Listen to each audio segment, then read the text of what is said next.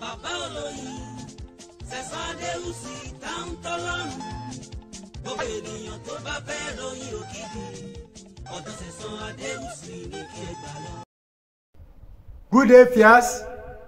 Here you meet me again, Mr. Sẹ̀sán Adéhùsì Tantolom, Baba Olóyin gan, Baba Olóyin original.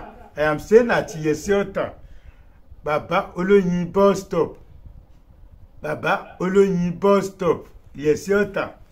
The program you are watching today is from Kini Show TV. Kini Show, and the phone number is on the screen. 08108431336 08108431336. You can also reach me on another number 08054749455 08054749455. Today, I want to give you another secret. If you have a child that cannot talk, is slow in talking, or is a stammerer, tonkololo, I have good news for you today. What you can do. Get seated. Before then, don't forget I publish many books. This is Honey as a Medicine, Solution to Human Problems book. Healing Power of Honey. I have African Power books, spiritual books. This African Power Part 1, African Power Part 2, and African Power Part 3.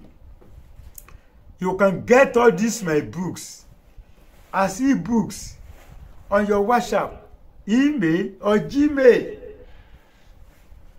You can get all these my books as e-books on your WhatsApp, email, or Gmail. That is to say, you can get the books on your phone. The books are either. But if you can pay for delivery, we can send the books to you all over the world. We are using a very good, fast, quick delivery service. They deliver to you. If it is in Lagos State, second day. Port Harcourt, second day. Oyo State, second or third day. Abuja, second day. Port Harcourt, second day. But if you are in Lagos State, I have branches in Lagos State. You can go to Mushin, number 4 Alukolaro Street.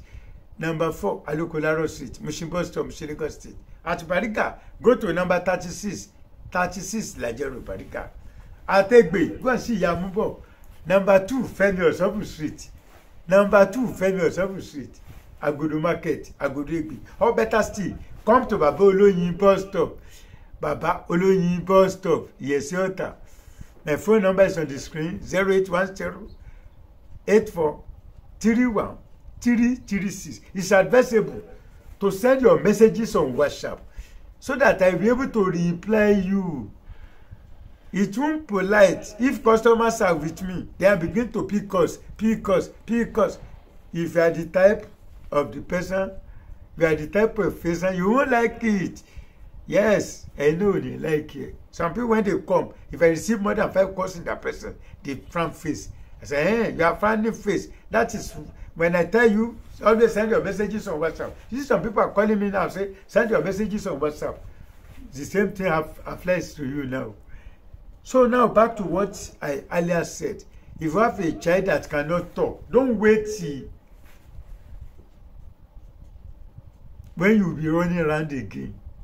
Then I told you, as a mother, if you just born a newborn baby, if he or she don't cry, there's problem. So if you have a child, it's not crying. Some people, they born a child, it's not crying. Maybe that's tongue. Immediately you observe this thing, you tell your doctor, so that they will cut it small, so that the leaves will be moving. But some people, they don't observe all these things. If you don't observe, it can have adverse effects when the child grows up. Yes. I used to tell some people, they usually complain. they have a child that is not working, it's their fault. Sometimes not witches and wizards, it's your fault. When you see a small child, when he's supposed to be working, you put him. But some people will fear. If he fall down, he will cry. Allow him or her to cry. If you fear not to fall down, you won't walk. A child that always fear not to fall down will never walk. It is you that you train. When we were in the village, we have common. Yes, common that they prepare with these plants. We put it with our hands. We begin to draw it. We fall down. We still attach ourselves to it again. So, but if this thing has gone, your child cannot talk very well, or is a stammerer, onkololo. This is the thing for you. Slay say, ikarahun igbin. Get a very big one. Slay say, wash it after removing the. When you boil the snake, you remove the snake, then you wash this thing.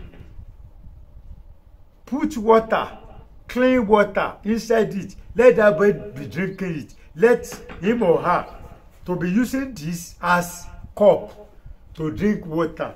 By the special grace of God, a stammerer boy will not be stammerer again. Will not.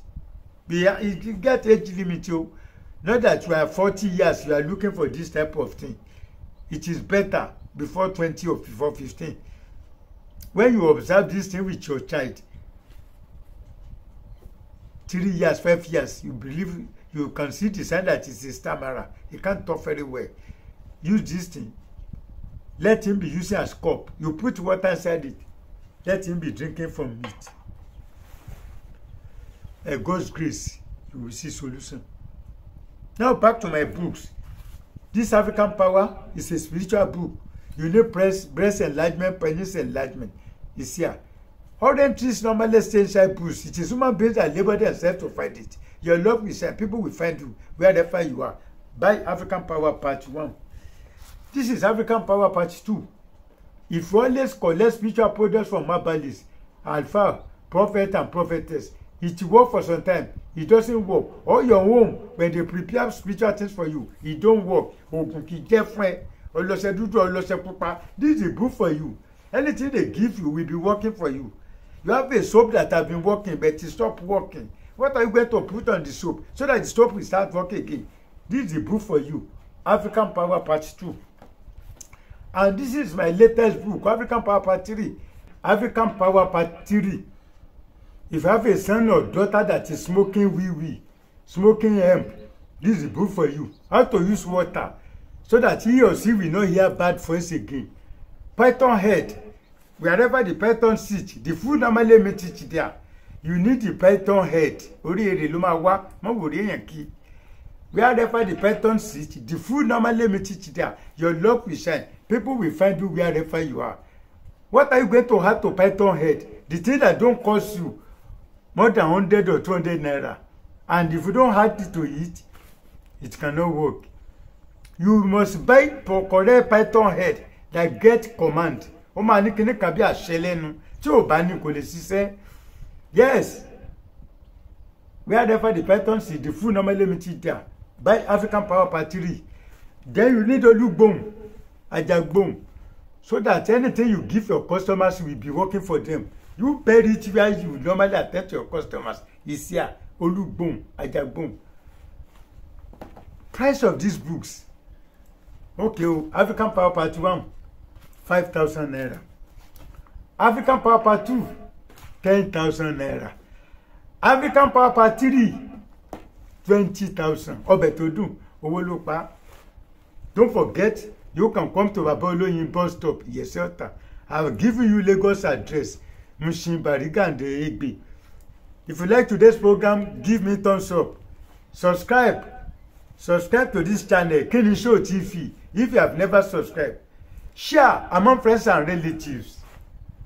Don't forget, you can also watch me on my other channel, Agbara Eyan Dudu TV, Agbara Eyan Dudu Television. You watch it to see me there as well. Baba Oloyin Original Television. I used to post there as well. Baba Oloyin Original Television.